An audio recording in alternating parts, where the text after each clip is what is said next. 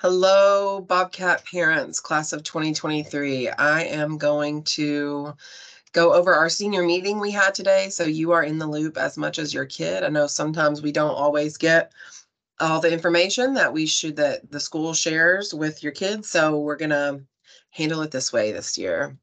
All right, so first order of business. If you are not in the loop on any of these communication channels, they all are great. I would highly recommend the counseling newsletters that come out in email or on Schoology, and the Remind. We get lots of information communicated through the Remind as well. As we get closer and closer to graduation and to senior week and all the things, if all else fails and you don't see something on there, you can email me. I am the Academy principal for the Academy of Interdisciplinary Research, but one of my additional admin responsibilities is seniors. So if you have a question, you can get with me. Okay, I gave your student today a handout that has all of the dates on it from today, the 12th, until May 18th when they graduate. So anything that's happening in our lives is going to happen on this calendar. So I recommend taking a picture of it and keeping it around. So here's some info. The next 2 weeks are EOCs, and many seniors don't take an EOC, but we wanted to be sure and be clear about our expectations here. Attendance could affect eligibility for their exemptions. So if your kid has the grades for being exempt for their exams, we don't want their attendance to mess that up. So they cannot miss 3 class periods or more per period. And the teachers report to us who's exempt and who's not. So that is by class, it's not by day. College visits are excused absences, but they can only have 2 of them the whole year. So if they used one earlier in the year, then this week would be a good time to have another one. In order to kind of prove the college visits, students can bring in a picture of them on campus, an email where they scheduled an appointment. I think in the COVID times, we allowed virtual college visits, but that's not something that's an excused absence now that we're kind of back to normal, more or less. Senior exams are coming. If your kids aren't exempt, then their exams will start the second week of May. We'll talk about that a little bit later, but there's going to be a lot of review happening in the next couple of weeks. So consider that before you all opt for them to stay home. We'll also start handing out cap and gown the second week of EOCs and English classes. So don't miss an English class if you are going to be out during those 2 weeks. So plan on being here. And of course, the only exception here is reduced schedule. If a student isn't assigned to a 3rd or a 4th block class, then they don't have to come that day. So for example, if your student has reduced schedule and they don't have a 4th block, they'll be able to leave on the 27th or the 20th after this first morning class. So we have plenty of students that are reduced schedule on 3rd block and 4th block. So they won't have to come at all on the 20th or the 27th, depending on A day or B day. So just something important to keep in mind. All right, since we're going to have some extra time in the next couple weeks for EOCs, one of the biggest things that all of our kids have to do right now is this Sown to Grow. Once your kid logs in Clever, they will see an icon that looks like this. It may not be favorited, but it's somewhere on the page. It says Sown to Grow. This is a platform we use to monitor students' social emotional learning and mental health. There are monthly reflections. Many of them have already done the monthly reflections in their senior English class, but if they haven't, no big deal. They need to do their monthly reflections. And be aware that this is monitored by AI. And so the reflections aren't considered complete unless they're answered in complete sentences. So for example, I saw a kid yesterday that said, in response to a question, "I'm feeling good." No, they just said feeling good, 2 words. And it got flagged as like an incomplete response. But a kid that says like, "I'm feeling good today," or "I'm feeling good about this issue," that would count as complete. Also, if it flags something that may worry us. So if a kid's talking about their mental health is suffering, or they've had a hard time, or they've had a loss, it does send us an email so that we can check in with the kid, which is great. And that's what we want, but we just want kids to know that. The other thing, which let's look at this together. So there's the monthly check-ins, just, talking about your goals, things that make sense to think about right now. This is where you want to be looking. to change from the student reflections to our checklist. So you'll click that cycle box and change from this screen to this screen. Almost no kids have done this yet because it just opened on Monday. So we want our kids to take the time to do this the next couple weeks so that they'll be able to get their graduation tickets, because this is one of the items to get their tickets. This is literally just a check-in, a checklist. Like, did I participate in a college fair? Check. Did I participate in an industry-related field trip? Check. The ones that'll take some time are these 2 surveys. I am going to attach to my newsletter or my handout some QR codes to scan to get to these more directly. Otherwise, they have to copy and paste them, and it's kind of a pain. So the surveys include information about scholarships. I want to be sure and tell our kids they need to include all scholarships, not just ones they're taking advantage of. Last year's senior class got something like 15.2 million. We would love to beat that this year with class of 2023 to show all the scholarships they earned. So for example, if your kid got into MTSU and UT, but they're going to MTSU, put all the scholarships down, even that they got to both of the schools, not just the school they're taking advantage of. Okay, so that's Sewn to Grow. Now, cap and gown. Again, we're going to start doing pickup through English classes, the second week of EOCs. If you miss your English class, you'll see Miss Spear. She'll be able to help you get your cap and gown. Don't wash them, don't dry them, don't iron them, it will melt them. So try to keep them in pristine condition, and for sure, keep all the pieces together, because if you don't have all the parts, then we're not going to let the kids walk. We pride ourselves on having a really nice looking and clear graduation, and so we want to be sure that our kids have all the pieces to their regalia. I emailed all students this morning who have not paid their senior dues. It's just about 50 kids, so we're making good progress on that. The deadline to pay these is May 1st in order to participate in graduation and senior week. If your student is still finishing credit recovery, they may not be listed as a 12th grader, and only students that are listed as a 12th grader can pay for the senior dues. So that's why these 2 deadlines are the same. May 1st is the deadline for dues, and May 1st is the deadline for credit recovery to get that done. We use the dues for all kinds of things, for senior week, for security, for the senior breakfast that the kids are going to have the morning of. So pay these online. There's the QR code there. It's MNPS School Cash Online. That's the site that should come up, and you register and pay the dues that way. All right. First week of May, we are going to have some fun.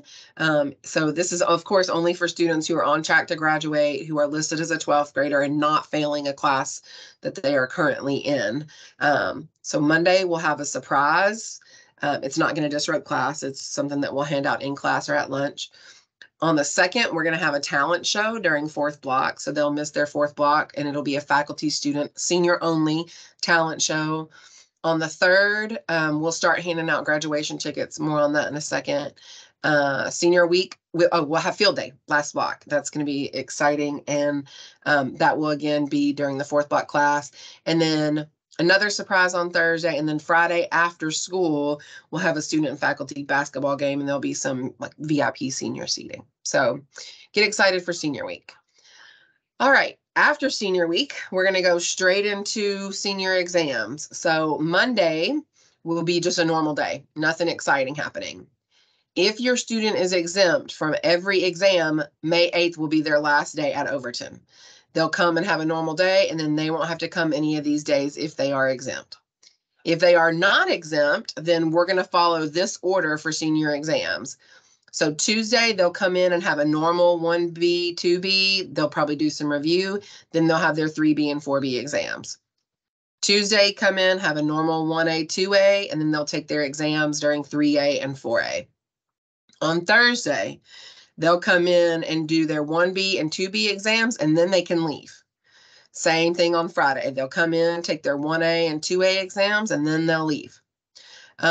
Whenever your kid's last exam is when they will get their checkout, and they'll come in the library, turn in their laptop, kind of sum up any business they need to sum up. We'll go over the checklist in a second, and then they'll be done, and they won't have to come back to Overton until it's time for the senior breakfast on the 17th before rehearsal. So If your kid finishes with their 4A exam and they're exempt from everything else, then they don't have to come these 2 days. They only come on days where they have an exam. Just while we're here, I had some space on this slide. Don't forget, if any student has a library book, they need to turn those in too. We want those back so other kids can enjoy them next year. All right, so we're moving along in our kind of calendar. We've gotten through the 12th. They've taken their exam. The next day after the end of senior exams is prom. Prom is at the Martin Center, and it is an incentive this year, which means you don't just automatically qualify to go to prom. You had to have earned your way there. And we told them this in first semester. We told them in our January meeting when we came back, and I emailed all the kids in February that weren't eligible so that they would know, like, hey, you may miss out on this opportunity if you're not careful. So we've communicated with them a whole lot, and hopefully we've got everybody kind of in the loop on that. Ticket sales will end the 12th. There's a QR code for you to be able to buy the ticket there. Tickets are $60. So your student got an email this morning if they were eligible or not. So check their email to find out if they are eligible.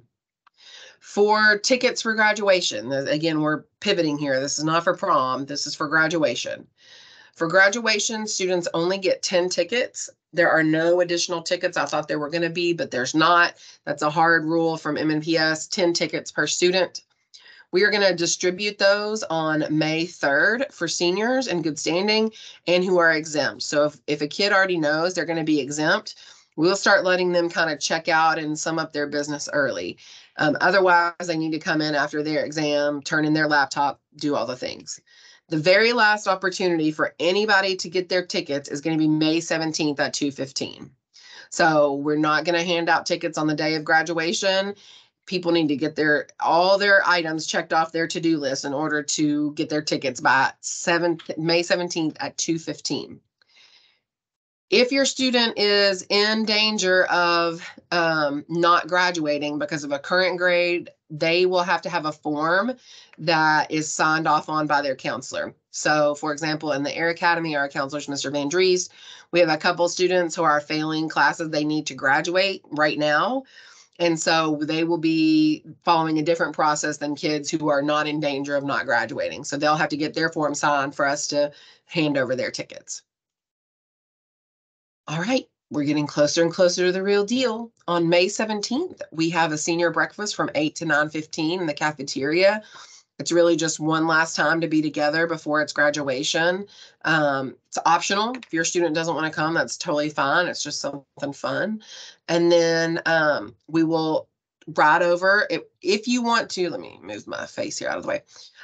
If you want to ride the bus with us, or if you don't have transportation and you just prefer to ride the bus, sign up here. Use this QR code to sign up. You have to be logged into your MNPS email for it to work. But we will drive your kids from the breakfast down to Municipal. We'll have rehearsal, and then they'll ride back with us.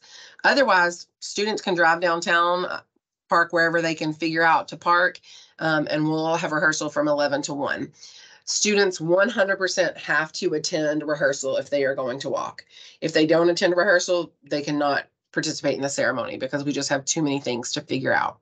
So again, if you want to ride, sign up ASAP on that link. All right, let's talk about the big day. So students can arrive at 4:45. Need to be on time for that so we can get everybody organized. They will enter through the entrance that says backstage. It literally is above the door. It says backstage, and you'll look for the red and black balloons, and that's where you can drop them off, or they can park and walk in that way. For attire, we like to keep it looking very classy. So students need to wear dark or tan or nude shoes. Whatever bottoms you're wearing, pants, dresses, whatever, if they're longer than the robe, they need to be dark colored so that they're, pretty uniform with the robe. They can be navy blue, black, brown, just dark. If you are wearing pants, they should be wearing a white shirt and dark colored ties. Again, the biggest thing is whatever we see outside of the gown needs to be a uniform color. Caps cannot be decorated. If it is decorated, they're not going to be allowed to participate in the ceremony. So we know that's kind of a special thing that people do. I recommend buying one off Amazon, decorating that one for pictures, but keeping the school issued cap undecorated for their ceremony. We will hand students out who have earned academic honors. They get cords to wear.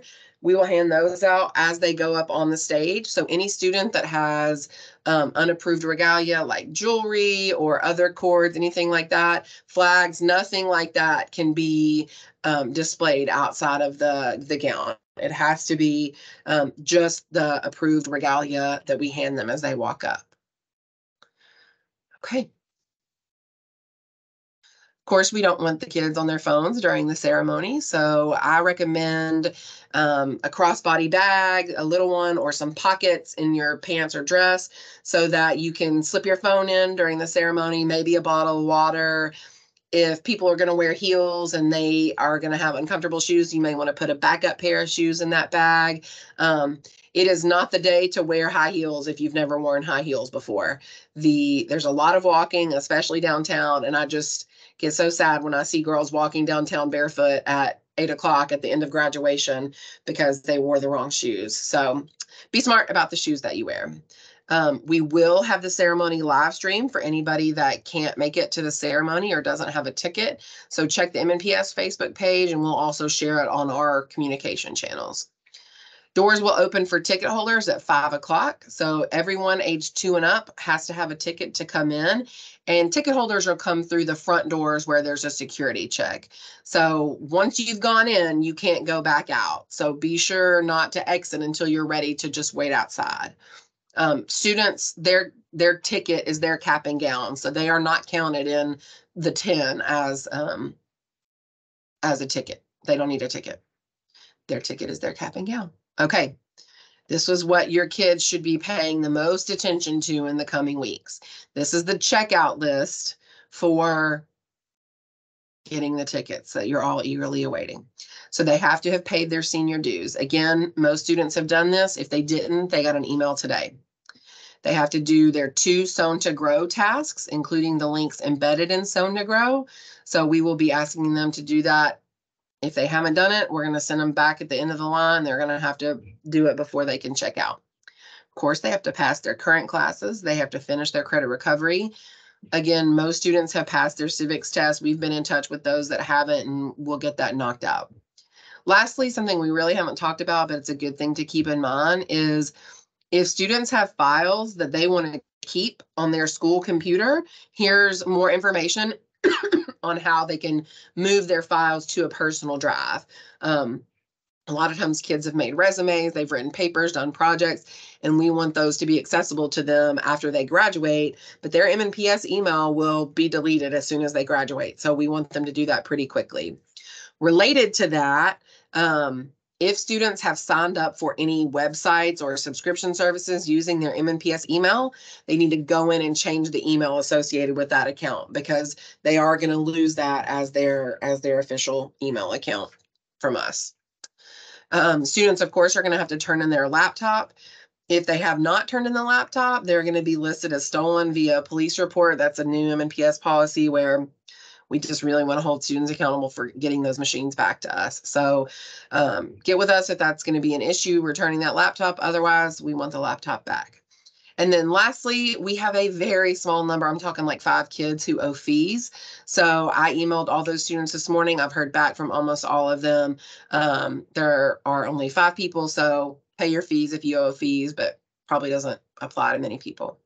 And lastly, the checkout and ticket handout will be in the library. So whenever your kid finishes their exam, they need to swing by the library. We'll have stations set up where they can check out and get their tickets, and then we'll see them at breakfast on the morning of rehearsal. Just one more time, let me go back here to clarify attendance, because this was a good question we got at the end of our session this morning. So students, if they are exempt, their last day will be the 18th. If they are not exempt, their last day will be the 12th. No senior has to come to school on the 15th and 16th. There's nobody looking for seniors on the 15th and 16th.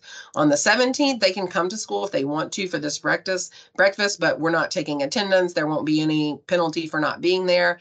We'll just see them at 11 at the rehearsal, which is required if they want to walk in graduation. So, all right, reach out to me if you have any questions.